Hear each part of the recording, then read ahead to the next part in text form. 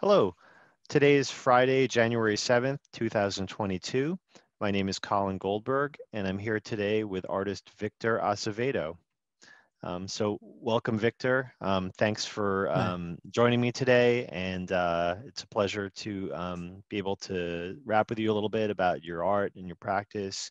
We've gotten to know each other a little bit, over the course of the various Techspressionism salons and things like that, but I'm interested to learn a little bit more about your background. I know we shared we both lived in New York, or maybe around the same time period or so.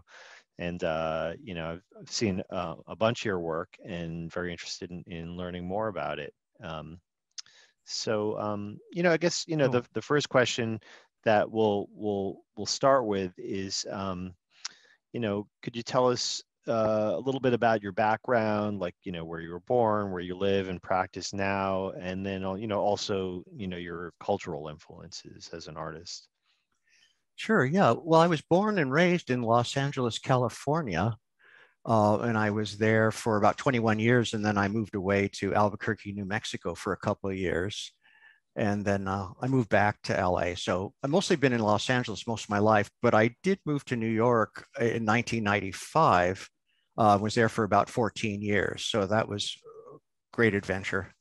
Oh, cool. Um, Yeah, I was there from like 94 to 2000. So we definitely were there at the same time. Whereabouts yeah, in the city were you? well, I was in various places. I jumped around a lot. When I first landed, I was on in Murray Hill, 34th and First Avenue. There was the Rivergate Apartments there because I got a job at the same time when I moved there. So there was some housing provided for me at first. And so I was Nice. living there. And then I moved, I lived in Chelsea for a while on West 28th Street near FIT. Uh, and then I lived for a while on Park Avenue, 3rd and Park. That was a short time. And then longer, I ended up in the East Village because I had some old friends there. It was on Avenue A. Uh, When were you in the East Village? I was, I have to think, I think it was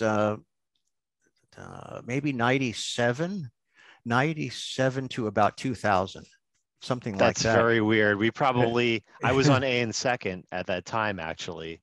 I lived on Oh, Second and Second, and then on A and Second, right well, near that the Grace Deli Market there on A and Second, like the next building. I was at oh, 20 Avenue A, so from well, like 96 to 2000, something like that. okay. We probably crossed paths, without even knowing it, a Uh-huh. few times. Did you go to Life Cafe?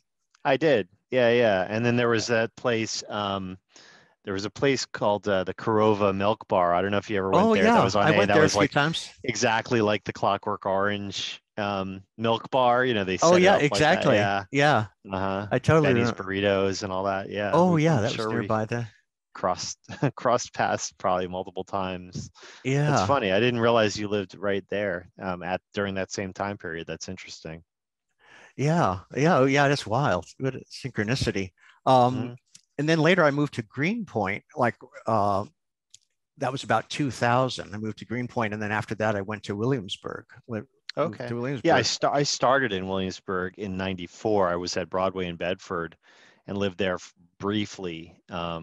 Actually got mugged Ah, shortly after moving yeah. there, coming back Uh, from a temp job underneath the bridge. And then I was like, you know what? Like maybe I'm gonna jump across the river and see what I could find there. So I moved into a tiny flat in Second and Second. But it was an old building across from that bank building right near Peter Luger's. It was still kind of pretty non-gentrified at that point. There's a chop shop on the corner and stuff, and yeah. wow, that's But cool. Yeah, I have. My memories are fading, but I totally know that. Like second, you said Second Avenue and Second Street.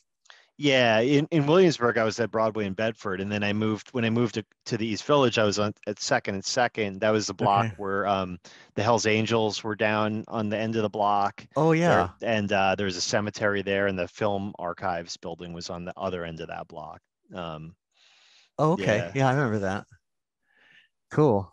Yeah, I'm kind of looking at my image. It's different. I'm in a different position than where I normally am. So it looks odd to me. I got used to it's the first time I did. I'm sort of So bear with me if I seem distracted. I'm not used to this. It's all good. I Kind see of, my cat Julie is like roaming around in the background there. okay, that's cool. Yeah, so it's fascinating synchronicities, and I think it was fascinating to bump into Patrick right before we started our session because I know I met Patrick probably in the late '90s because we had some mutual friends, a lady called Arlene Schloss who was pretty famous in the '70s and '80s as a performance artist, and he was friends with her, so I think I met him through Yeah, her. I know he was involved with Fluxus. I don't know too many of the details with that, but I know he was sort of involved with that group of people.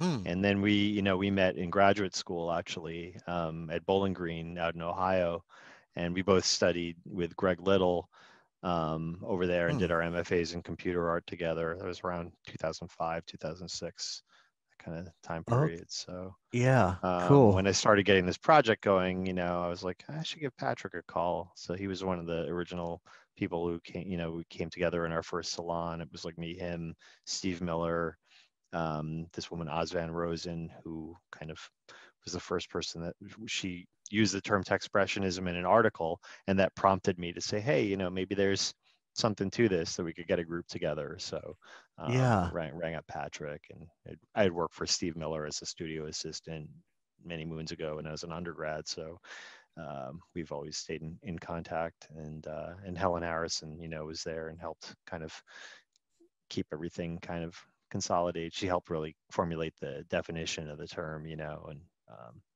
it's been a really wow, great that's advisor. great. Yeah, yeah, small world. Like I met Steve Miller. I used to work when I was in New York at Lamont Editions, which is a Mm-hmm. high-end fine art printing facility, and he came in a few times as a client, and I worked with him one time, Yeah, and that was I think he still uses Lomont for some of the stuff he does with inkjet, and he does, like screen printing on top of the inkjet prints and stuff like that. oh, But okay. I've heard him mention Lomont. Yeah, and I know he Uh, did just straight print editions, but also stuff on canvas where he's screen printing on on the inkjet pieces. cool, That's cool. cool. Yeah, small Nice. world, right? It's amazing. Yeah, yeah, for sure. Yeah. So, where do we? Well, you asked me about Oh, my oh background yes. and So cultural yeah, influences. cultural influences. Yeah. Uh, you know, well, it's varied. When I hear there's a lot of layers to it, really. As you know, as I've mentioned, I'm born and raised in Los Angeles, so I have sort of a Los Angeles frame of mind. But the New York experience really opened up my horizons in terms of how to live in an American city. My Acevedo is a Spanish surname, so I have a Latin background, a Hispanic background, so that certainly factored in. Uh, I felt the connection with my grandparents, my maternal and paternal grandparents, like that. Let's see, I had some, what else did I want to say? Yeah, so there's that. It informed it. My father had natural drawing ability, natural talent. So I kind of think I inherited it from him. And he became a civil engineer. So he had a kind of a math uh, tendencies towards math, but also a graphical sense, and the engineering component. But he used to draw, and I used to watch when I was a little kid. That was a seminal influence. Watching him, he used to be in another side room. Mm, He'd be inking on engineering plans, and I'd be fascinated by these tools that he would use, like these compasses to make circles or draw north arrows.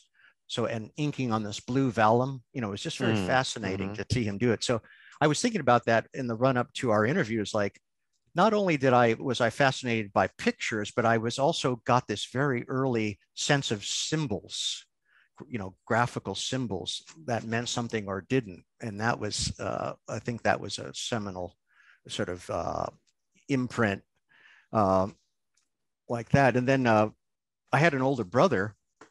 Maybe I'm jumping into another question where you're like, That's okay. yeah, like they're glomming together. Like, how did, let's see, tell us what made you become an artist. I started getting into that, but it kind of evolved. It was a natural thing because I had these early influences. I started drawing at age 4 just spontaneously.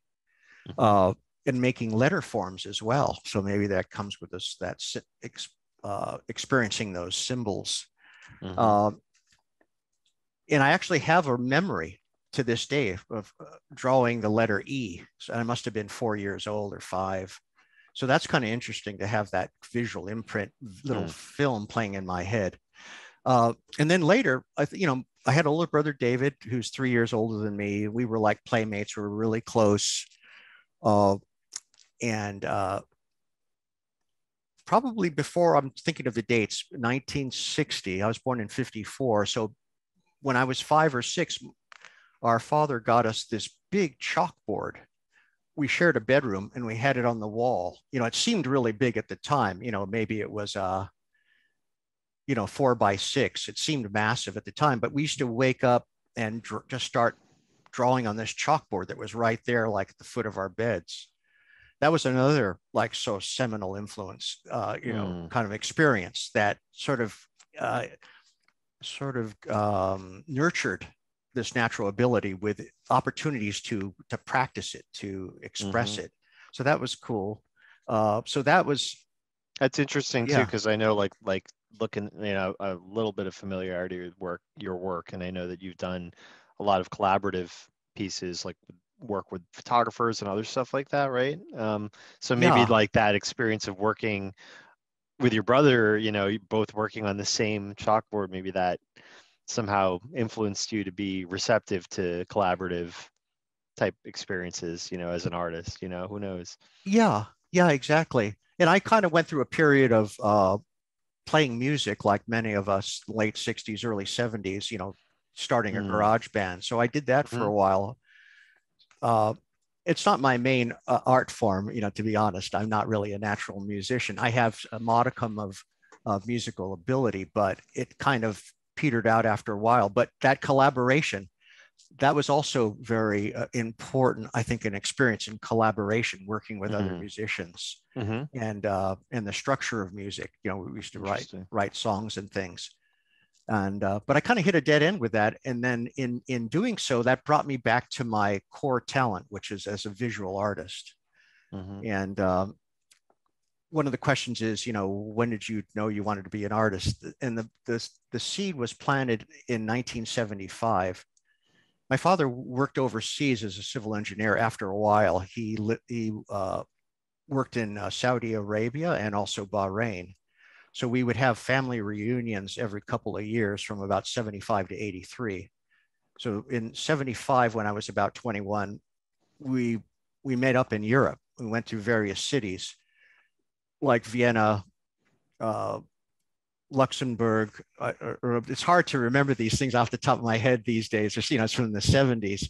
But we did end up in Amsterdam, later London. We went to the north of England because he worked with a lot of English engineers in the Middle East. So he had this connection to the UK. But on the way, we were taking this road trip from Vienna to Amsterdam. And then I think we flew over to London. But in Amsterdam, we went to the Van Gogh Museum. And I hadn't really thought, well, I want to be an artist as an adult, but seeing the Van Gogh paintings, there was about 20 or 30 of them in this room. It's like a dream image now, but I remember I knew the power of music and the sound of that and what that could have, but I didn't really know the power of like paint coming, the energy of paint coming off a canvas, and to be that close to all these Van Gogh paintings, that was kind of a epiphanous moment, really. And I thought to myself, it was almost a quiet, unspoken thought to myself, wow, maybe you should go into visual arts. And it wouldn't have been in that sentence. It's just like a feeling or impulse. Yeah, right. Now I get it. It was very visceral. Yeah, I had a similar experience with the first time I ever saw Pollock in person. And prior to that, I had always sort of like seen, I was familiar with his work and seen it in reproduction, but it was always sort of like, well, what's so special about that? You know what I mean? Until I was like standing in front of one, and just the scale and the feeling like I was just falling into this space. Completely changed, the way that I saw his work, and also it really kind of you know, I mean, I studied under a sort of a New York school painter as an undergrad, but, you know, and those experiences really got me interested in abstraction, you know, pure abstraction. Because prior to that, I wasn't that interested, you know, in abstraction, you know, and more into the sort of surrealist kind of like trippy type stuff Mhm. as a young person, you know what I mean? But Yeah. that, yeah, I can relate to that. You know, being there in the presence of work like that, you know, or important work, I think it's definitely could be a very significant experience, you know. Yeah. Yeah. Absolutely. Do you remember what year that was when you saw that first Pollock in person? I mean, I must have been in high school at the time, you know, Mm. probably, you know, and then later on, you know, going to school, and then, uh, you know, I studied under this guy Angelo Ippolito, who was sort of like a second generation abstract expressionist painter, but he sort of like, you know, knew that same group of people, Mm. Pollock and that whole set of people. Ippolito came from Italy, I believe, around, you know, the time when Mussolini was in power to Wow. come to America. And it's funny, you know, I had two painting professors as an undergrad, and the one professor, whose name I'm not going to say, he would say, you know, well, it's great to be an artist, but if you have the brains to be a dentist, you know, you should go be a dentist, you know. Mm. And then Ippolito always said, you know, hey, if you want to be an artist, you know, go to New York and give it a shot, you know. So I Oh, listened to cool. that guy, Yeah. you know, and Yeah. I remember he would always be playing Thelonious Monk in the studio, and that kind of got me into jazz music and stuff like that too. So Awesome. That's fantastic. That is great. Yeah. I also thought back like, having this predilection towards visual experiences or visual art, in the popular culture, what came across to me was MC Escher and Salvador Dali, because they weren't, sequestered inside the rarefied world of more abstract forms. They were out in the pop culture.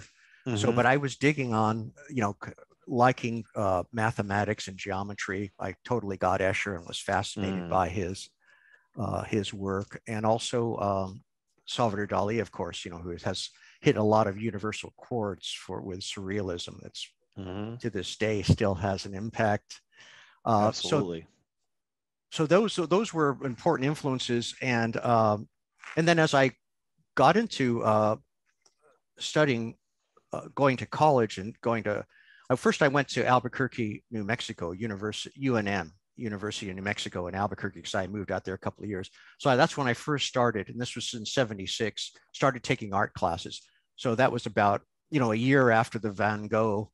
I'm sorry, it was '77. It was 2 years after the Van Gogh experience. So I go, yeah, I want to become an artist. I'll start taking art classes. So that was a a big thing for me at the time. It was like a clarity about my life direction.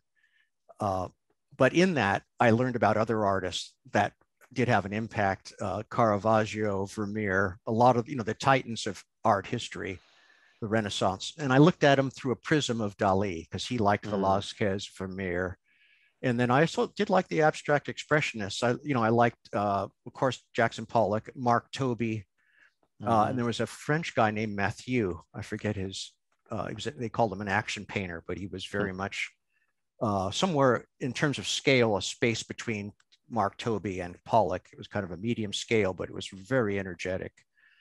So that component was also interested. But as art students do, you try out all different things. So I was just trying to checking out everything that had come across to me in my studio classes as a kind of compendium of you know common practice, if you will, of stuff pulled up from distant history and stuff in the contemporary scene, hmm ways, techniques. I mean, there's a technique side and then there's the theoretical side, uh, hmm like that. So that was an eye opener. That was really good to learn about art history. I sort of like history, so the two coming together was very much a galvanizing bit of data, or a data hmm set that was real important. Um, so anyway, not to, because we only have an hour. I can let's see, what else do I want to share about all of this development. Um, Well, some of the I have when I share screen, I've got some sort of influences or images that represent my development in the influential stage. So we'll kind of revisit some of these ideas. Sure. But that was really it. Van Gogh, 75, and then starting art classes in 77, 78, went there. And then I came back to Los Angeles. I transferred to Art Center College of Design in Pasadena, and that took me to a whole nother level. And that's where I learned about digital in 80 and 81. I believe I talked about it when I did a share one of our salons Right. with Gene Youngblood's class, and that was Yeah. 80 and 81. And that was my introduction to digital. And up to then, I was just traditional media. But when I found out about computer graphics, as I always say, that was the future. That talk about epiphany. Absolutely. Yeah. I mean, that's definitely very, very early on, in the evolution of the personal computer. And, I feel like I felt a similar thing, when at some point, and this wasn't until after I had started painting, but I started seeing, I guess it was along the lines of what you experienced. You start to learn about the historical context of things, and then you see like, oh, here's where I am in this timeline or this continuum, and like, wow, I happen to have been born right around the same time as this device, the personal computer, or it just came into being around in my lifetime when I came into being. But artists have been making work for centuries, millennia, Yeah. so seizing the moment, this is what's happening now in history is, humans developed the computer. And I felt a similar thing, where it was like, what, I think this is the direction I want to move in, Yeah, so that's that's pretty cool. What kind of computers were you working with back at that time? well, let's see. I have to think back, but I really right at the um, some of the first access I got. Well, I took a workshop in '83 because at Art Center they didn't have any studio classes. It was just the survey class with Gene Youngblood. But later, after I left school, I was seeking it out because I really wanted to get some hands on, as they used to say in those days. So my first workshop was on a PC. Uh, but I was minimal hands-on, but it was taught by a very erudite pioneer named Frank Dietrich. And he's not as well known as some of the other pioneers, from the SIGGRAPH milieu, but he wrote a lot of important essays, I think in Leonardo and some other publications. So he was programming. It was a programming class, and he was using a language called ZGrass, and so it was just simple programming, probably DOS, just typing in some parameters in DOS, and the software drew simple pictures. But that was the beginning of it, and I was very well aware. One of the experiences I had was the great disparity between the level of technique that I had developed in analog media at that time, and then the tool set that was very primitive in terms of the kind of images you could make. So that was like this big, a deep chasm of like, wow, I know it's going to be great because I've seen some advanced stuff with the Youngblood's class with like Ed Emschwiller's Sunstone that was done with, help of computer scientists at NYIT. For example. So I knew I did get a glimpse of higher end stuff from that time. That was from '79. So, but anyway, I started in personal computers, but I did get a little bit of a VAX mainframe experience. I went to a place called West Coast University, studying with another pioneer called Tony Longson. He was originally from the UK. And he was teaching this class, and that was programming too. So once again, it's kind of like, oh, this is fascinating, but the images aren't there yet, but I'm going to just stay with this. And then at the same time, and the PC started coming in gradually, personal computer, I don't know, maybe 80, 81, the Right. Mac. It's interesting that how you're describing it, where and I remember I think my very first experience ever with computers was when I was young, maybe in elementary school. We had Apple IIs, and there was this language Logo where you would type in commands, and this turtle would draw lines and make shapes and stuff, and you could make it draw a square or a circle. But like, you know, what you're talking about, essentially, you know, is generative art, right? You know, people are writing code and it makes an image. And now, like, you know, with NFTs, people are like, oh, this new thing, you know, generative art. But it's like the roots of computer art were generative art because nobody had, there were no input devices. No one had Wacom tablets or a mouse or any, you know, a light pen or any of those things that people used. You know, it was all straight people writing code, and then Yes. something would come up on the screen, you know. So it's interesting how, like, you know, generative art now with blockchain is conceived of as like, oh, this new thing, you know, but in reality, all, you know, computer art got its start, right, from essentially generative art, in the sense that people are writing code and it generates images. Yes, exactly. Exactly.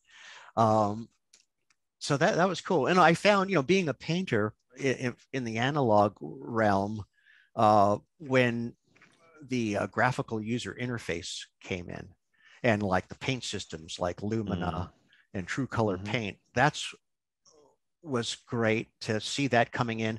But I was also first at some point, maybe it's the influence of my father in engineering, and I liked 3D, and I saw 3D mm, samples from NYIT at Youngblood's class. So I go, and I was also interested in geometry and form and polyhedra. So uh, the Cubicomp got my notice. I really mm, focused on the Cubicomp, which you probably remember from the middle 1980s.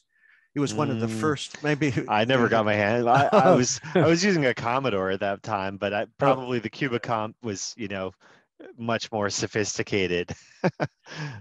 Yeah, I mean, it was a professional tool. Like Yeah, production houses, yeah, video production houses would buy a Cubicomp. You know, it would be very expensive now, sure. not very, you know, compared to what the power now, but at the time it was a Mm. major investment. It would be like Like 30 to. Paintbox or those sort of systems, similar to those things that network studios would use to create the graphics or whatever. Is Yeah. that kind of like along the lines of what the the usage Uh, would be for, or what would oh, they be used for commercially? yeah, you know, like flying logos would Gotcha. be a big thing. So they were kind of the sort of a little bit more sort of refined kind of graphical, like a lot of those early like 70s electronic things, paint box things. They were like 2D or 2.5D, the ADO, I seem to remember. So there was a Hmm. period there, and that was big in the 70s. But this was the beginning of like 3D computer Right. graphics, Mm-hmm. but on a desktop. Mm-hmm. Uh, so Hmm. that became accessible. I couldn't afford to buy one myself, but I would, you know, go after hours to a production facility where they wanted Cool. people to. They were open to people learning after hours, you know, Wow. to get like that. And so got my feet wet with that, and I tried to gradually sort of revisit the kind of imagery and themes that I was working in analog media. But I knew the tool set was 3D. But I like the interface of, like yourself, you know, the hybrid of different kinds of modalities of graphics and color field combined Mm-hmm. in one image, you know, vector graphics, raster graphics, you know, Mm-hmm. that whole spectrum of language. You're not just in one little part of it. It's so vast that you can find your personal voice amongst this wide, you know, range of tools and techniques. Totally. Hmm. And that was the Interesting. beginning of it for me, like to find, you know, the primitive early stages compared to now, like how to find what's your tool set, you know, kind of Absolutely. gravitating. Well, do you want to bring some Oh, images up on the screen and kind oh, of like walk us yeah. through? I mean, I Uh, know we had yeah. a question about process, but I think that might even be best explained through, you know, illustrated through looking at some images and talking through, you know, and Okay. also honestly, what I've found through the course of this project, you know, in terms of Techspressionism in general, is I'm always more interested to hear about the content versus the shop talk of how it was made. You know, I mean, you know, Yeah. that's, I think, of interest from sort of like a geek standpoint, Yeah. but you know, as a human being and like an artist, to me, like, to really learn about what the work is about. And I know that for me at least is much more difficult to even know what the truth is. Especially with abstract work, I don't really necessarily know what it's about, or where it comes from. It's abstract, but it comes from somewhere, but I think that that would be the other half of that question, is the process, but also, what is the work about? And that's something that I think is actually the story. It's at least as Yeah. interesting, and I totally. especially to the layperson who, you know, isn't Oh going to yeah. appreciate all the intricacies of, vector versus raster or all those sorts of things. It's like, wow, what is that? Um, Yeah, yeah, I could see that. And I totally agree. Ultimately, it's the ideas, the concept, the feeling, the content that gets across and will make a work, be relevant across decades into the mhm, future, totally. resonate with meaning. And I think with technology-based work, I think so much of the conversation becomes about technology that a lot of times, it becomes tiresome, where, it's sort of like, okay, so let's forget about the fact that a computer was involved with this. Like, let's talk about the image, or how it came about, or what's the story behind this picture. You know what I mean? Like, because I think sometimes, uh, the work isn't about technology necessarily. It technology is a sort of conduit, for the ideas. But in the end, is that what the work is about, or is it happen to have been made with technology-based tools because that's what's available to us? You know what I mean? Absolutely. Yeah, I totally agree with that. That's important to bring into the conversation. Uh, and really, yeah, the audience of the non-geek audience is that they're responding to the other stuff, and they're not may not be privy to exactly how it was done, but if they get meaning from it, Totally. that's the important thing. And Yeah. that connection, where I think that, like, a lot of times, and that was another sort of aspect of, like, for me, what inspired me to get going on this project, and when was seeing that other people connected with this idea of Techspressionism, in the sense that, the conversation could be about something other than the computer or digitality. You know what I mean? It could be about, oh, this piece is about some traumatic experience that I had when I was a kid, or this piece, you know what I mean? Like, it makes it, uh, you remove that component from the conversation, and then a lot of times it's a much more interesting conversation because it's about, the humanity of it. Yes. Yes. Absolutely.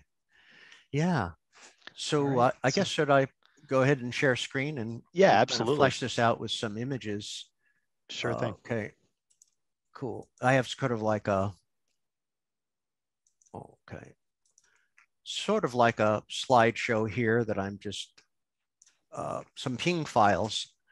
And as I've mentioned before, I'm getting ready to. I'm just sort of in the finishing stages of a book project that I've been working on for 3 to 4 years, and Wow.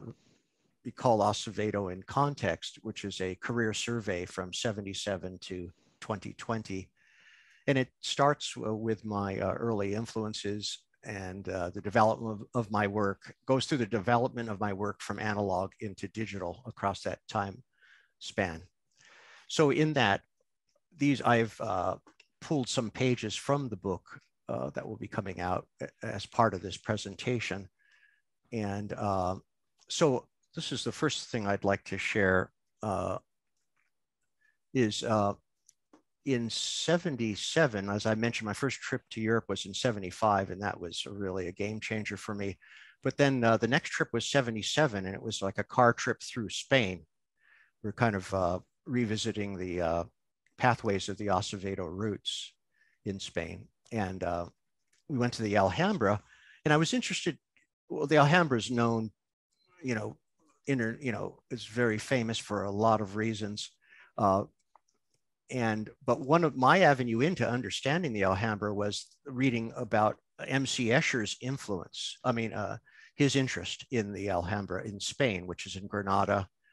Uh, those of you who are not familiar, I encourage you to Google it, but it's world famous, really.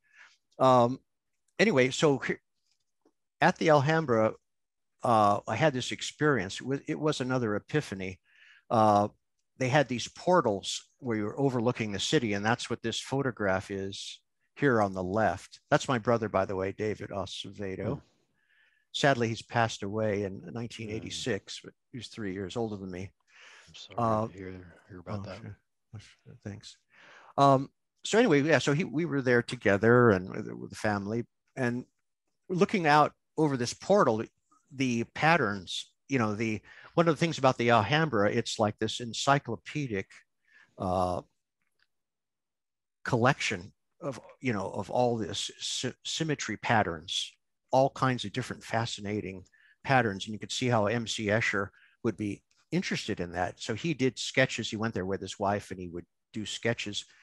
And you can, if you read his books, you'll hear about this and see they reproduce some of his sketches that he did with his wife. But he added recognizable forms like birds and fish, but the underlying symmetry patterns are the same. And this moment for me, there was glass like in front of the portal, so I guess so small children wouldn't fall out, because you see those crossbars, they were pretty wide, so a small child could crawl and fall down. So they had this safety glass in front of it. But what it did is it reflected the symmetric pattern over the image of the city below. You can see the buildings. And this image doesn't really give it justice, but it was so vivid and so clear, this superimposition of periodic space division pattern over recognizable objects and things it's kind of in many ways one of my prime metaphors for my work. You'll see an overlay of pattern on figuration. This was the birth of that birth of that metaphor for me, that graphical metaphor. So I wanted to start with that. And so I was just very new, as I was saying, I started my first college level painting and drawing class in 77, maybe earlier that spring. This was in July. So the next thing that happened just a few days after this, just by chance, we were in Salvador Dali's hometown in Cadaqués. No, I'm sorry, in Figueres is his hometown, but at the time he lived in Cadaqués. And we ran into Dali. I met him, I shook his hand. I was just like tripped out. Like that was like, for me, it was like, dropping acid, in a good way. He was like fantastic. Couldn't believe it. I didn't expect to see him.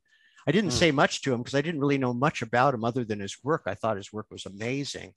And but that was you can imagine a year into your college studies, you meet one of your idols. Wow. So that was like that just spurred me on. That was a galvanizing experience and just a affirmation. Yes, I am now on the right path. It was that kind of thing. It was just this deep feeling and excitement and euphoria that I had after the moment. And it was only a brief kind of moment. He said a few things, but we share that for another time. But that just meeting him and being in his presence was amazing. So anyway, 2 years later, I found out M.C. Escher had passed away in 72. And so just 7 years later, his work was being archived at the M.C. Escher Foundation, which was part of the Gemeente Museum, or the General Museum in The Hague. So on another European trip, I went there to the foundation and I got special permission to look at his artifacts. Here's a photograph of me at that time, 1979, holding a wood block from his piece called Smaller and Smaller, which is one of my favorite pieces of images of all time. It's very much a mandalic kind of image. And it's made up of these interlocking lizards. And it was a woodcut, his images, the craftsmanship on his work is just awesome. And and part of the site, they gave me permission to look through his notebooks, which hadn't been published yet. Wow. That happened later, but I was able to make, I didn't know how he made these zoomorphic tessellations. So I went there every day for 8 days, all day, you know, Mm. what an Mm-hmm. amazing opportunity. And I was making hand transcriptions of his zoomorphic patterns, his sketchbooks for a lot of his patterns. And Hmm. I saw how they were built on graph paper, which wasn't really apparent in the Escher books that had been published up until that Hmm. point. So I was able to unlock uh, that uh, that technique of zoomorphic tessellation. And then so my early student work was exploring that. And this is a piece called Fourfold Rotational Wasp. And, you know, it's Escher-esque Mm. because I allowed, one of the things I did is allowed the interstitial shapes to remain in the zoomorphic patterns. Hmm. I released the parameter of having to toggle between, you know, foreground and background. But this had, you know, abstract form in it. And this was a piece that's sort of a combination of various schools of 20th century art, you know, allegorical surrealism, you know, the periodicity of M.C. Escher, and then the this kind of hard edge minimalist. It's soft because it's graphite, but it Mm-hmm. was after those kinds of works. You can see, you know, Joseph Albert's this square here. I don't know if you can see my Mm-hmm. cursor, and Yes. those kinds of things. All the painters that worked with large polygonal form, and they were working with color fields. So that worked Mm. very well as a kind of creating an environment for the subdivisions that then became zoomorphic. Hmm. You know, the underlying form of this wasp pattern is a square. And, Right. you know, so that fits in perfectly with the minimalist square and, you know, the Joseph Albert's subdivisions, that kind of thing. And then, of course, the heavy Dali influence was there. Um, It's interesting to see the all of your different influences sort of converging in this piece, you know, to see um, just the patterning from Escher, sort of surrealist, like, you know, elements kind of integrated. And could you explain what zoomorphic, the idea behind like what a zoomorphic pattern or what that yeah, means? yeah, it's like simply an animal form, you Hmm. know, like a zoological form is basically what it And sort is. of like abstracted in to turn into like a pattern or a repeating sort of tiled form or something like that. Yeah, there's two aspects. Like the zoomorphic is the animal form, but yeah, it's applied or implemented in this periodic symmetry Mm. pattern. Hmm. Like these are if they have a fourfold rotational symmetry. You know, it goes Gotcha. around like that. You can see it, and then they also Gotcha. interlock here. There's a I'm sorry, a twofold symmetry here. Let's see if I can zoom in more. So yeah, there's all these symmetry patterns that Escher, he made zoomorphic patterns for all, there's 17 uh, planar symmetries that exist. There's a finite number. Uh, and so I was learning about that. There was a book by, I forget who it was, but this famous crystallographer, McGelvery, I believe was her last name, that came out, I think in the late 60s. She knew Escher, and she kind of put across this scientific paper showing that all the symmetry patterns and properties that were extant in Escher's work. So and Interesting. zoomorphic, yeah, And go ahead. just quickly, like, could you sort of explain briefly what tessellation means? Yeah, tessellation is another sort of generalized term. It comes from, like, I think the Latin term of tessera for tile. So it's like Hmm. this tiling. You know, you could think of Gotcha. a checkerboard like floor tiles. You Okay. know, so that's where that comes. Like tessellation is just the general name for tiled patterns, and I it could, see. yeah, there could be squares, it can be hexagons, and not all. There's this concept of all space filling tiling, and not all polygons can do it. You know, you have squares, you have triangles, but those quickly become hexagons. Uh, think those are the main ones. Yeah, Gotcha. yeah. So I can just go to the next slide. So, and the reason I'm sort of hovering on this analog media work is these concepts informed everything I did later in digital. Gotcha. And because it was mathematical, because the symmetry operations, these are things that came easy. They were natural to the language of computer graphics because it Right. was built on mathematics and geometry, either 2D or 3D. So that kind of like presupposed me to like realize, yeah, if I'm interested in this and this new tool set has appeared on the horizon, this is the future, of doing this style of work and exploring these ideas. Art and Mm-hmm. geometry is with this tool set because it can do way more than with analog media, at least from my vantage point. So these are studies, and I kind of emulated Escher's workflow. He would make the patterns independent of any particular picture. He would develop the patterns first, and then he would insert them into a composition that might be more figurative or narrative in nature. Though, for those of you who are very familiar with his work, even though later his patterns in and of themselves were published in a book.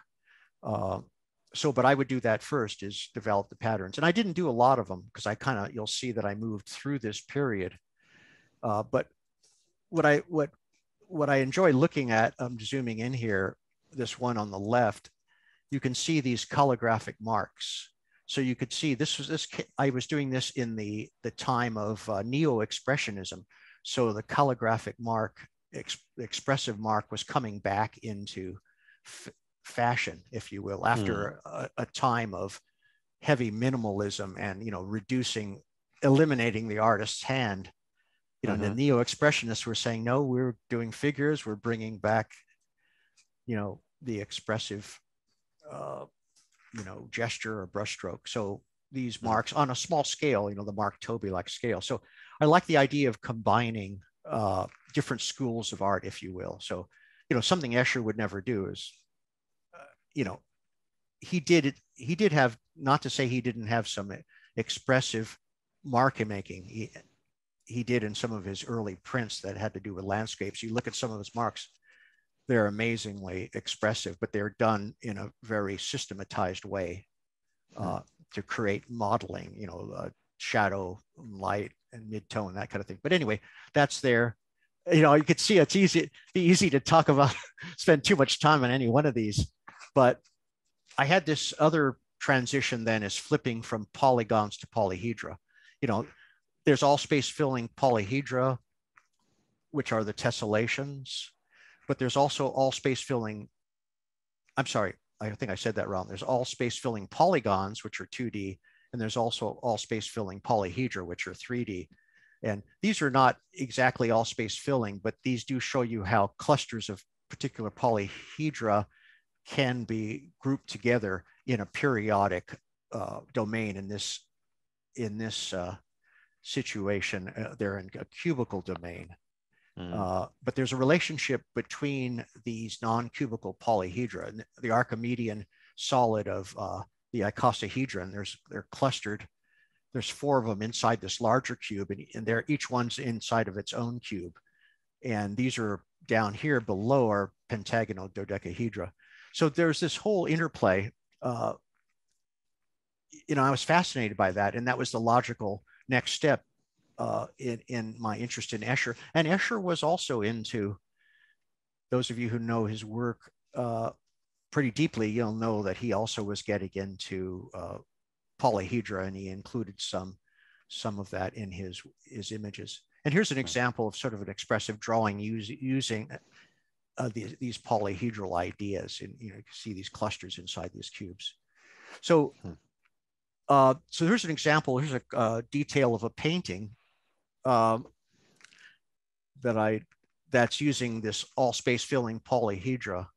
And there's various ones. I forget the name of this one, but it has a cube, because to fill all space, when you study that field of all space filling polyhedra, you'll see that there's different combinations of them. You can combine cubes with other kinds of forms, and together they fill all space. But if you didn't have the cubes, you'd have gaps there, for example, and that's what this is using. And this is the 2D zoomorphics, but abstracted, juxtaposed against the polyhedra. So that what I just showed you was an image from about 82. And so I was a fine art major at Art Center. I was studying painting and drawing, analog media. And I've told this story before, but I just want to touch on it briefly. The next giant or big, massive epiphany was seeing Ed Emschwiller's Sunstone that Gene Youngblood showed in class. And this, I encourage anyone to Google Sunstone inside of YouTube, and they have a couple of versions of it.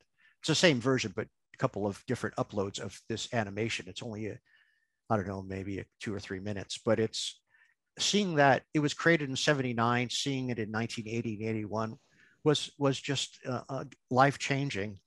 You know, it was like motion painting, but it was conveyed via video. You know, I never had seen anything like it, this computer graphics. And interestingly enough, this is similar to that kind of paint box and ADO kind of imagery. Like you have these planes, imagery happening on polygonal, just squares that are suggesting this cube, but they're all animated. These faces are animated when you see it. You know, it's simple animation, but it's all in motion. I think this cube rotates, and it goes into some live action at the tail end. It's there's so much in this piece. It's like amazing. So anyway, so that was 80, 81. And I talked earlier about getting early access in 83, 84. And then I got access to the Cubicomp and paint systems like True Color Paint. So one of my earliest images was this, it's a freehand Lumina paint or True Color Paint image done on a target board. This is the same image zoomed out. That's a close up, and it does have a figure, but I think the most interesting part of it is here. You know, what I was just realizing, you know, in referencing what we were talking about is,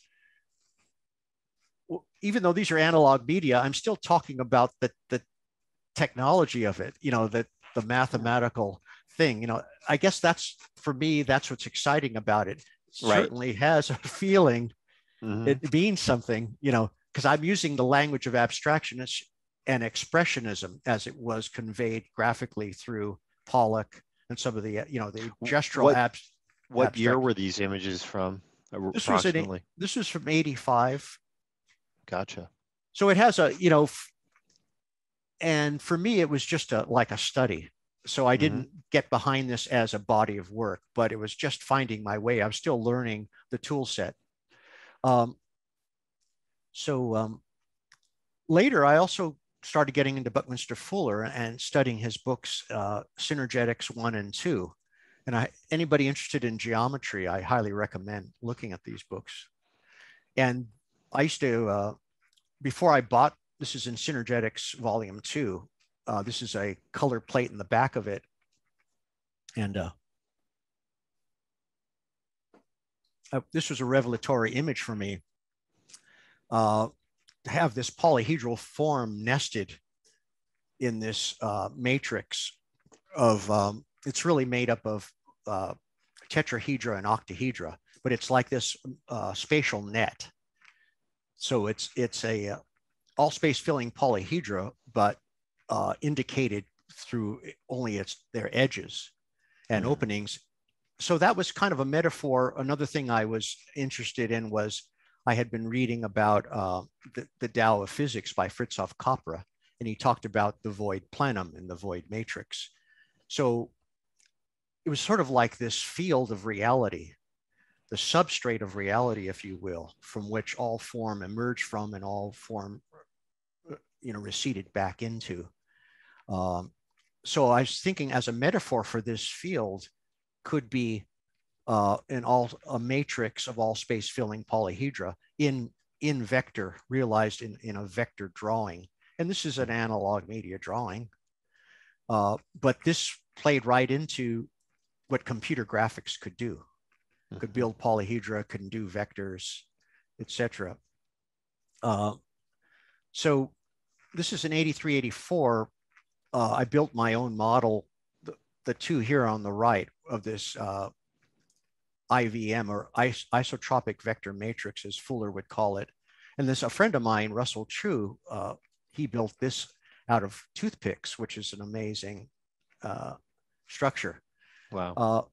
So I used his image in a photograph of his model in an image. And then I also used a photograph of this model here, top right. You could see it here.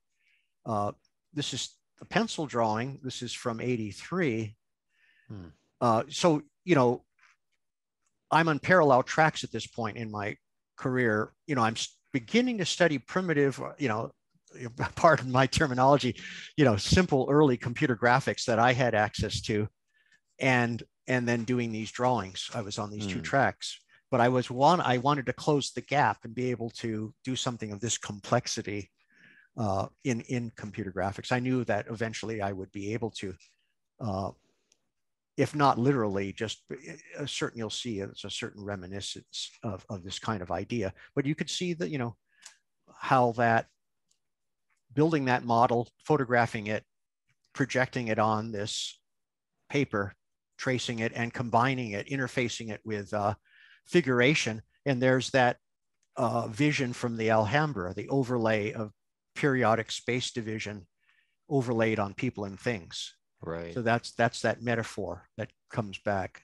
And then it's echoed. This is from not 83, so go ahead 11 years.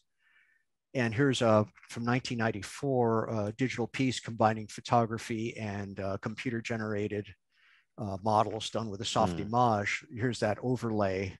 It's not, you can see this is called Suit on the Phone. So this echoes, this is another piece.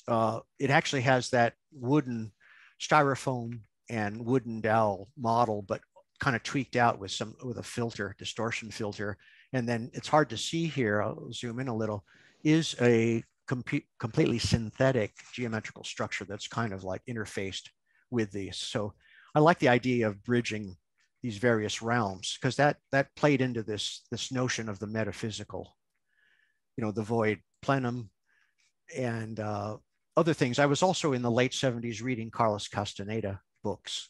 So I had this notion of non-ordinary reality and the notion that you could actually see it if you were in a particular frame of mind, in a particular vibration. You could actually see the world as it really is, or at least another version of it. And these pictures, in a sense, for me, are illustrations of that kind of seeing the scene of everyday life as we normally see it, but also seeing the invisible, energetic ocean that our human drama is happening within. So that's the metaphor that comes here and there. I'll pause a moment, because if you wanted to ask a question, or should I just carry on? Or no, that's really interesting. It's sort of like the macro and micro view, or looking into the invisible structure of things. It's like, and it's also kind of cool to see how your ideas cross between traditional and digital media in terms of pencil drawings and computer graphics. And I can very much relate to that,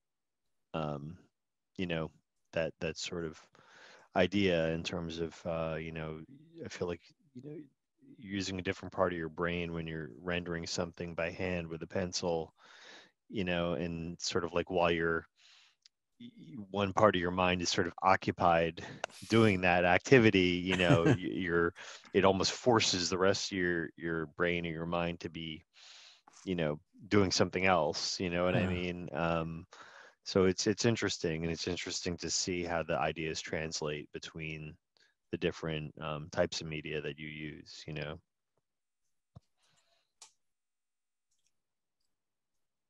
Okay, so yeah, so here's that metaphor again. These are, and I wanted to show different images than what I showed in my, you know, share during the salon. Hmm. But you can see, but I wanted to kind of highlight as you were seeing is that relationship between analog and digital media and the ideas, how they transfer and how they kind of come up, are What's the revision. general time frame for these ones? This is also 94. Okay. Uh, yeah. And so I was getting kind of looser with it, you know, like here's the first stage of it. And I'm using the same geometry that I was using here, but I apply it in a different scene. And this is a Mm, scene of everyday life.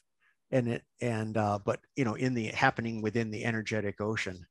right. Uh, I mean, I think that the juxtaposition of the photographic imagery and the renders is really kind of unique, and it makes your work speak in a different way that it questions what is digital art or what is computer art. I remember, like when I was going to grad school, it was still called computer art. They'd yet yeah. to start calling it digital art. But like, then you see, well, there's a table with a guy and beer bottles and stuff. So, like it sort of it shocks you into, oh, there's reality there. And I think that's one of the things about your work that I think is really interesting, is that kind of interplay, between the rendered forms and photographic content like that. And what is it that makes you that like um, what drove the sort of selection of the photographic imagery? Or is there a sort of story behind like why you chose the images you chose for that component of the work?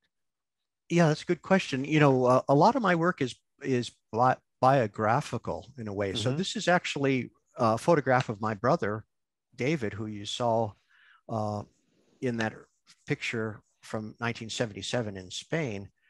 And this is from 83. And but the photographs from 83, but the images in 94.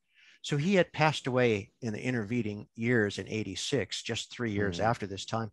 So it was kind of a tribute to him, and also mm, this feeling of for those who've lost a loved one, you know that how they're always with you, mm, and that uncanny experience of they're on the other side, there's mm-hmm, someone else somewhere else, and you had this connection to them, but they're in in the eternal energy ocean somewhere. Their mm, spirit is can be localized through resonance, through synchronicities and such. They're always so it's kind of it's a tribute to him, sort of being in this other realm, but that other realm is a gradient into a memory that was concrete in the real world.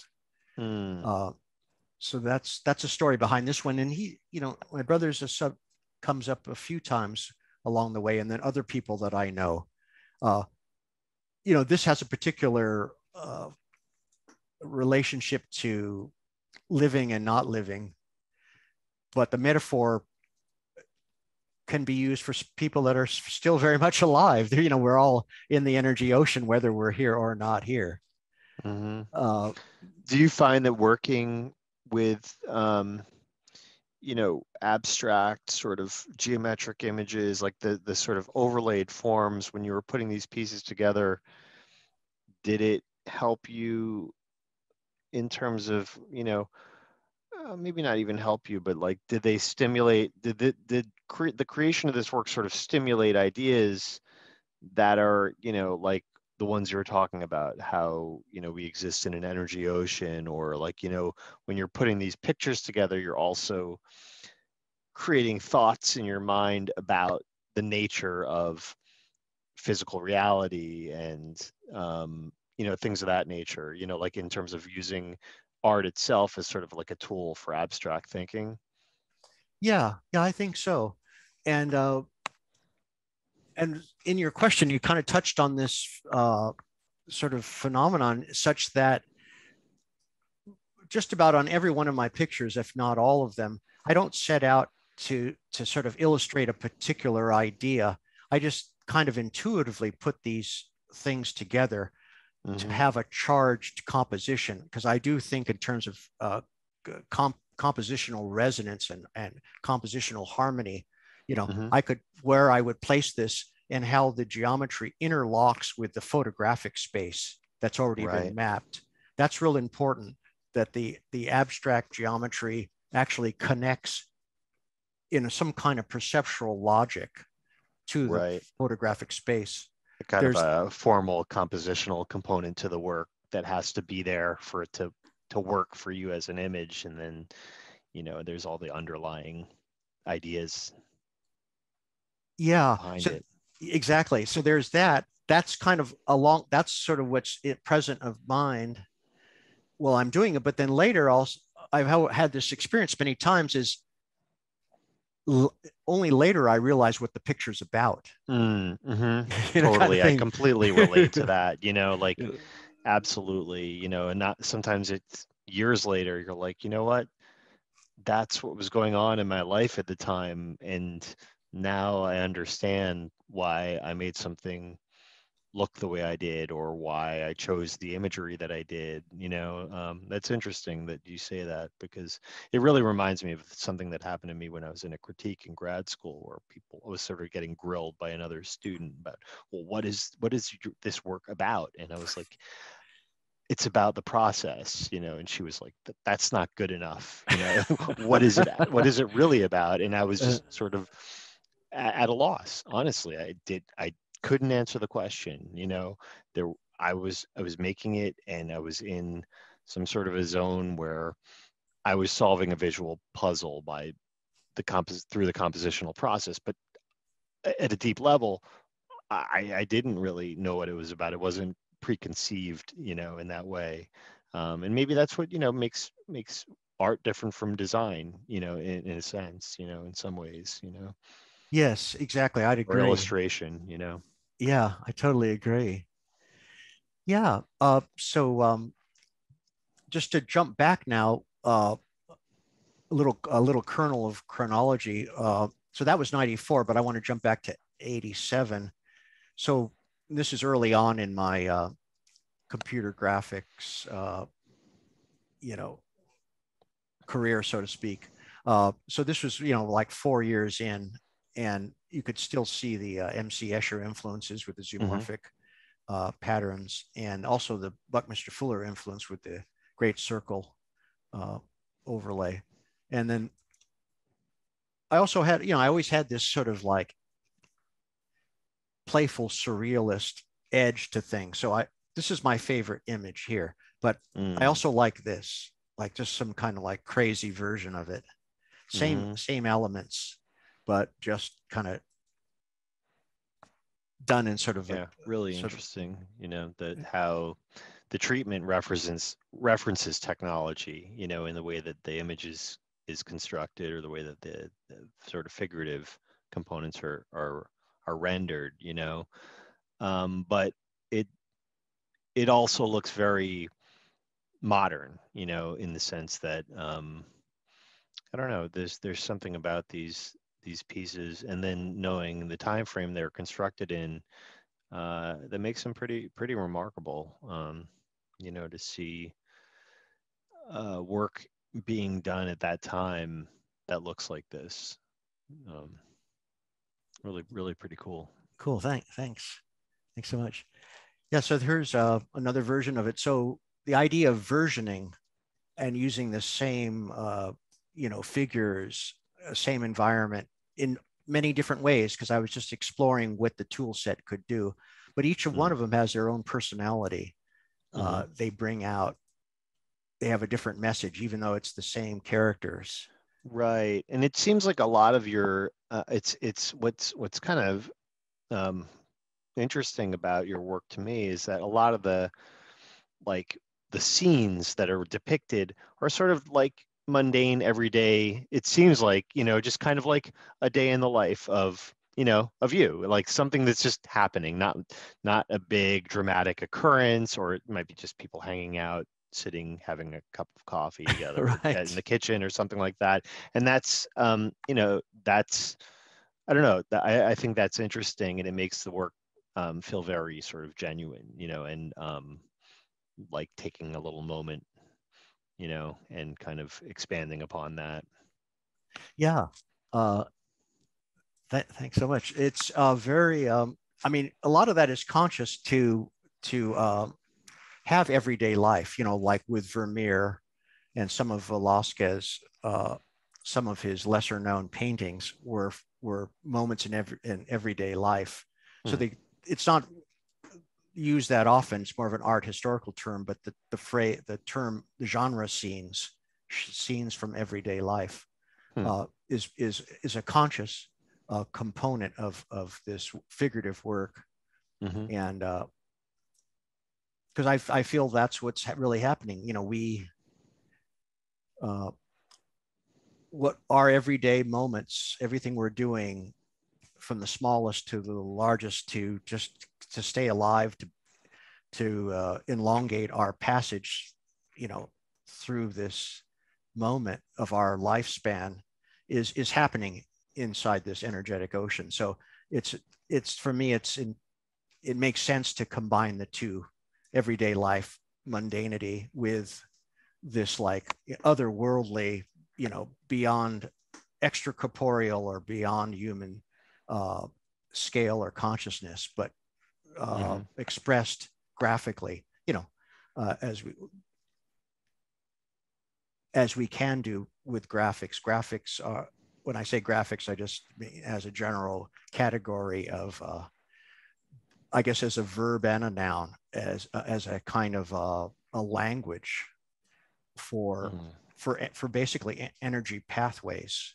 We can use it for, I use it in a literal sense on some level, but even if you're just trying to make something realistic, there's the energetic graphical component that's being basically uh, imprinted onto the page. It could be by Mm-hmm. hand, like that, or by machine. Uh, this one's called. This is a good example of later finding out, deciding what it means, or what am I going to call it. And this is called The Last Supper. So, Mm-hmm. and it's just I've done that a couple of times, naming a piece after a famous art historical work. Well, this is Mm-hmm. people around a dinner table, but it's the first hit of it is all of this kind of chaotic jumble. But if you look again, you'll see that the jumble is created by an orderly pattern, an orderly Right. array of these forms, but just kind of jumbled together. Uh, so how are we doing on time? We We're doing okay. I think, you wanted to show a video towards the end of the presentation as well, right? Yeah, I did actually. Yeah, but I'll show. I'm getting towards the end here, but I just wanted to, yeah, get a check on that, on the time thing. So something I'm doing now. I know one of the questions was, so what am I doing now? What's the development of your work and what are you doing now? And we talked about the NFT uh, world. So so I've been kind of dabbling in that. And one of the things I found is, since I've been focusing on my book and I've been focusing on my personal history, uh, I haven't really had time to make brand new images from scratch, but I've been kind of like looking back at some of my older images and kind of revisioning them, and putting them into the NFT uh, space. Mm-hmm. Uh, okay, sorry, get distracted here. I was getting a text message. So towards that end, so here's an image from 2006. Figure in the void matrix. A friend of mine, Kevin O'Connor. So most of these images are people that I know, are friends. So that was one of the original versions, and then I revisioned it into this wider symmetry, or what? Yeah, it's still bilateral. Now it's bilateral symmetry. It's twofold. but I duplicate the figure, and then there's this version too, which is a more expanded panoramic version. So one of the things I found is, when I did this originally in 2006, I thought that, I was happy with this. That was great. But I'm liking these new versions more. I think the meaning of the image comes across more. Originally, this was called Kevin in the Field, in the structural energetic field. So there's that. And then I did that again with another piece called Escher Girl, that was shown at Giovanna's show in Williamsburg that she put together just recently. I had this print, but this is the original version from I think 2002, and revisiting it with bilateral symmetry. And I like this a lot more. And I added this sphere in the middle. I think the meaning of it, or the power of the image, is enhanced in this presentation. So that's kind of, so as a transitional phase, that's something I'm doing, is kind of re-looking at some older images and seeing how I might. Totally. I could relate to that too. The first NFTs that I minted were really taking, old digital drawings from, 99 to 2004 that were vector based, and then animating them and adding audio and kind of bringing them into motion. And I think part of it was like, what is an NFT, right? It's really just a way to sort of publish work in a sense, or there's no inherent sort of real formal qualities to what constitutes an NFT. So it's like, to connect it back to previous practice, I think makes a lot of sense, in a way, and I think it's such a new medium. People are inventing new ways to sort of leverage it, or use the idea of an NFT. But I think that, connecting it to past practice, it's definitely something I can relate to. And I like the way that these images are constructed, in that, they have the symmetry, but also you're adding in this central element which breaks the symmetry, and that makes it a much more interesting composition, formally, than if it was just a straight symmetrical treatment. Okay, yeah. I agree. It's that's been also I think a reoccurring thing, as pattern, but then the broken pattern, broken symmetry. Interestingly enough, I'll zoom in a little. That pencil drawing I showed you called Fourfold Rotational Wasp is here in the background, right here. You can see it. This is actually a photograph taken at my first public exhibition in 1982, and I was showing analog media works. So there's there's this loop. I find, it could just be my age, like at a certain state of life, you start, revisiting what you've done in the past, and there's these correspondences that make it fun for you, and they also imbue it with, it might be personal, biographical meaning, but there are correspondences that could work on a formal level. Totally.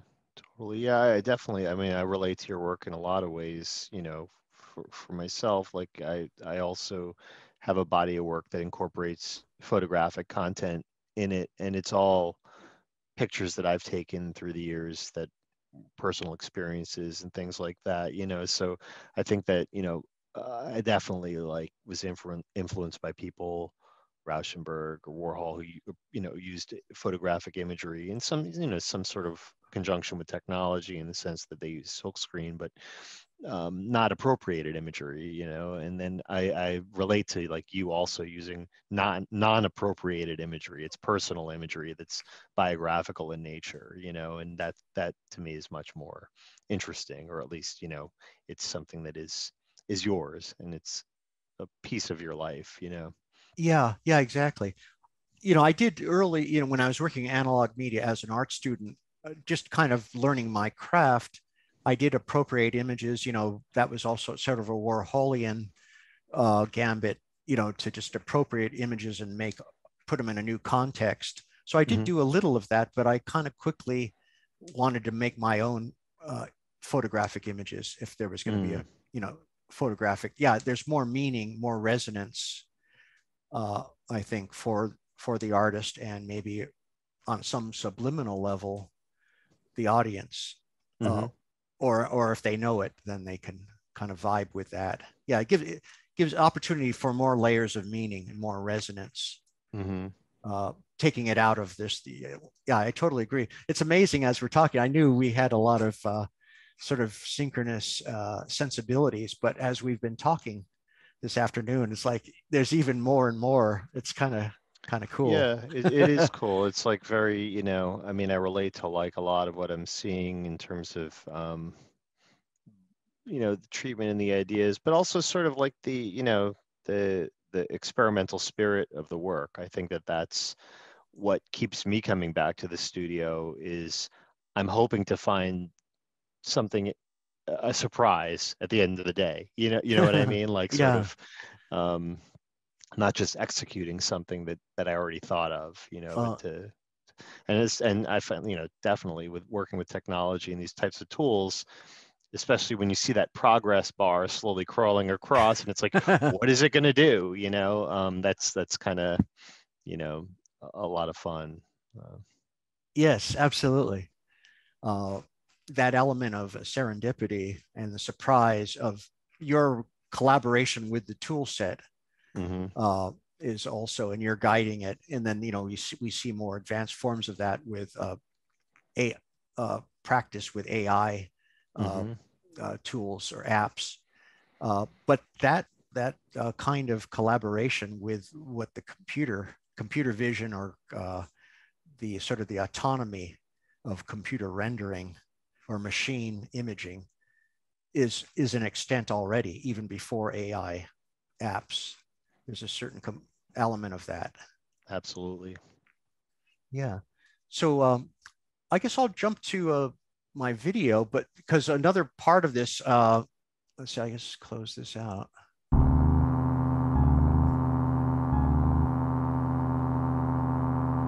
Is that working? Yeah.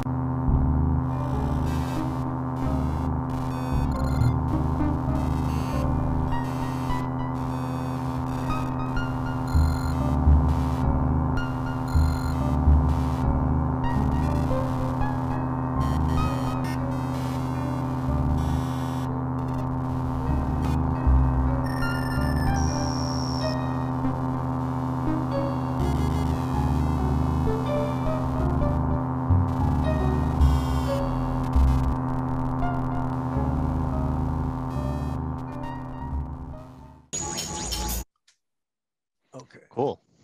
Oh, thanks. Yeah, I'm glad that worked that time. I think there's just a hiccup in the sharing. Gotcha. So if you Yeah, no wouldn't worries. mind editing that one out Yeah, I and could putting that in, I appreciate definitely it. do that. Cut that piece out. That would be cool. Um, so yeah, we've gone a good amount of time.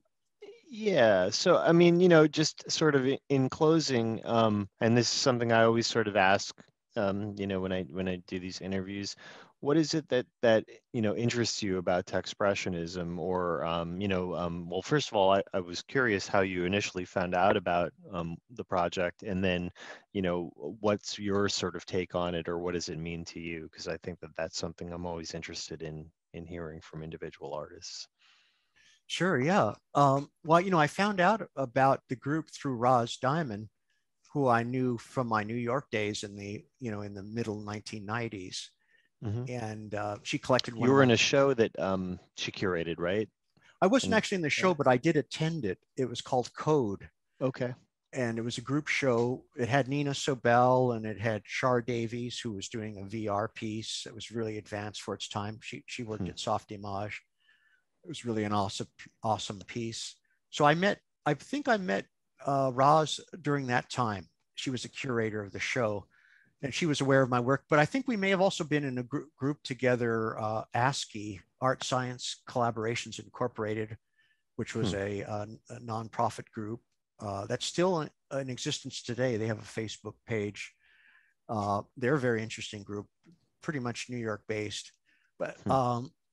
so I knew, so Roz told me about the Techspressionist group. And when I looked at it, I was seeing, I saw the salons, watched a few of those, and I read uh, most of the manifesto kind of thing. I just need to go back and read the rest of it, but I read enough to go, wow, this is cool.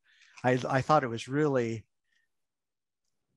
really very sort of protean, if you will. It had a lot of potential as a way, as a concept, as a term that kind of encapsulates this whole sort of field of practice, the use of using I think of it as computer graphics, but it's all technology. That's what's one of the good things about the term.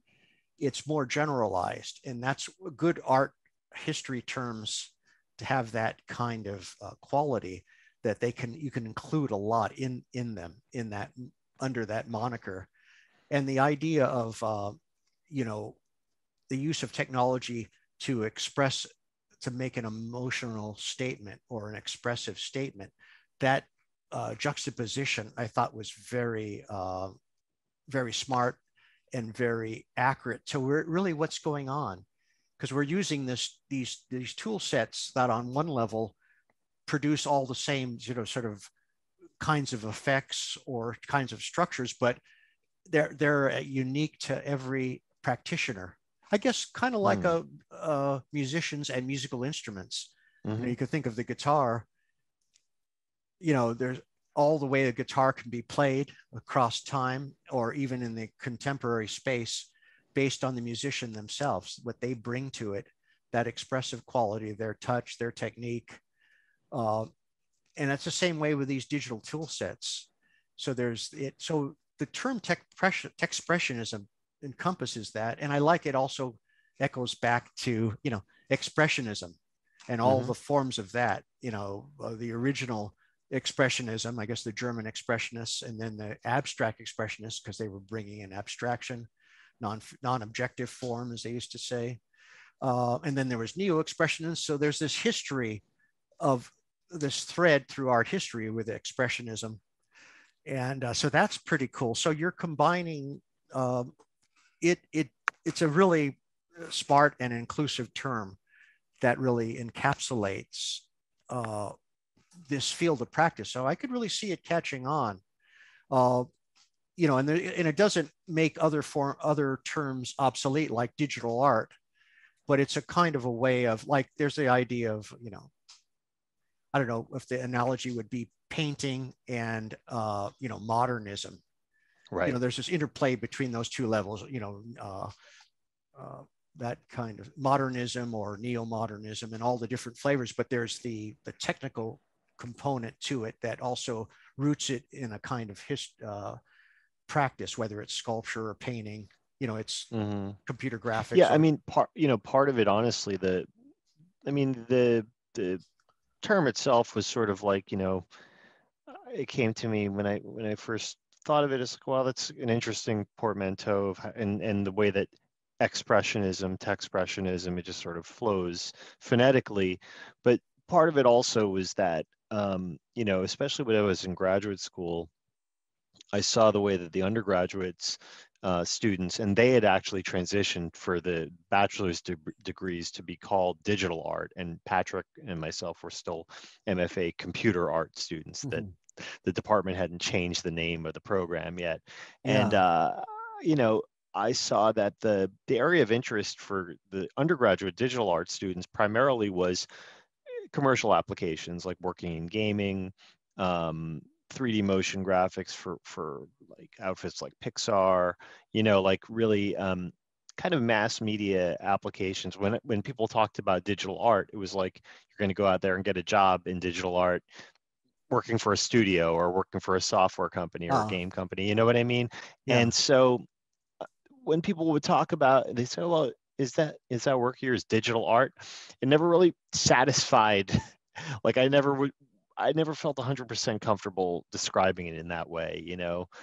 So it sort of, you know, resonated with me. And then seeing that when other people connected with that idea, and then seeing artists like yourself, you know, where, you know, it's interesting to see that you find a level of identification with the idea also. So that makes me, you know, that makes me feel good that there's hopefully, you know, legs to it. And I think that, you know, um, yeah, there's a lot of sort of facets to it. But it's interesting also, like the reason I ask this question is it's an open-ended thing at this point. You know, it's not a word yet. It's not in any dictionaries. Hopefully, you know, that my ultimate goal would be that it be brought into common usage, you know, versus becoming some sort of an organization or any sort of other entity. You know what I mean? Even though it is a group and a community,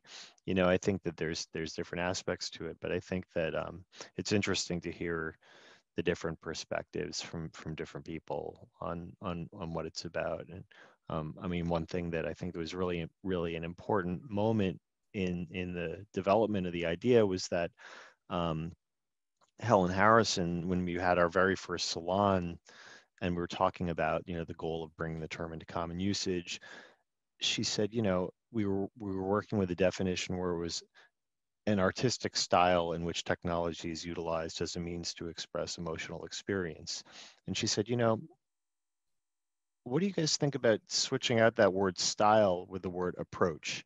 Mhm. And that really made a, you know, even though it might not seem like that big of a difference, I think that makes a huge difference, because then it's not about all the work having a similar aesthetic or having you know, a Mhm. particular visual treatment, the way that, say, glitch art might be something where it could be recognizable as glitch because there's sort of a you know, a very sort of set um, range of visual treatments that might be defined or define that particular genre or type of work. Whereas, you know, I think thinking of it as an approach versus a style, um, is what allows it to be so, uh, you know, something that a broad range of different types of artistic practitioners can identify with. You know, Oh yeah, that's an so. important distinction. That subtle distinction is real important. It really opens it up.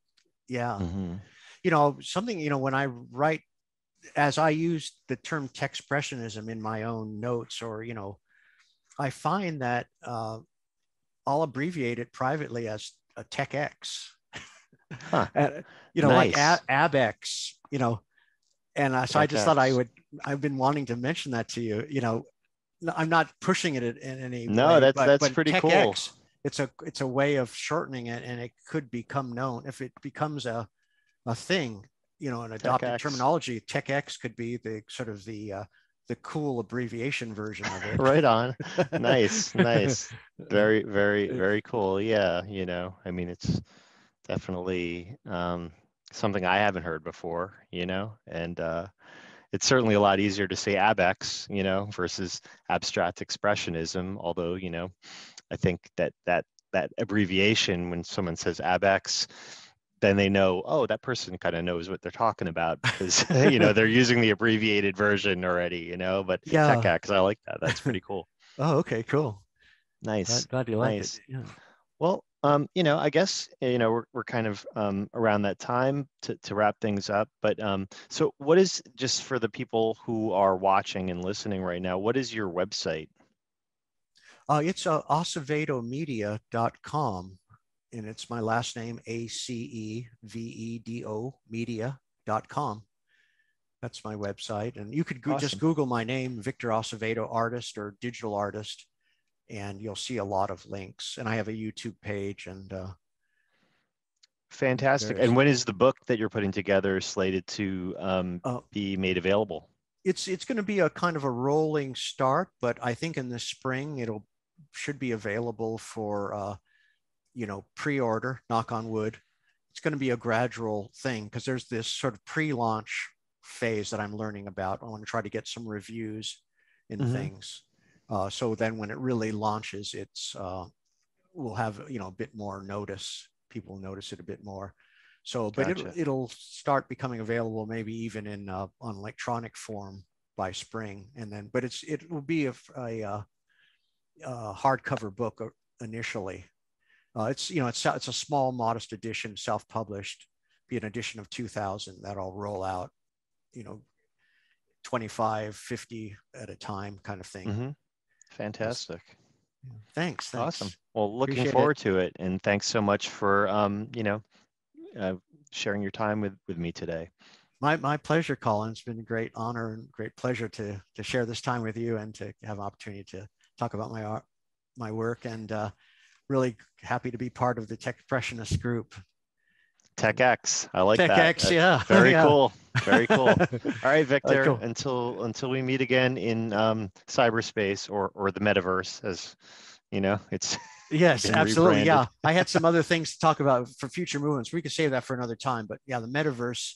What's in the future? The metaverse and for future of art and the future of culture. If we can keep planet Earth will be good if we can keep it. I hear you. Let's knock on wood. Yeah, All right, Victor. Well, until next time. yeah, it's great to see you, Colin. Likewise.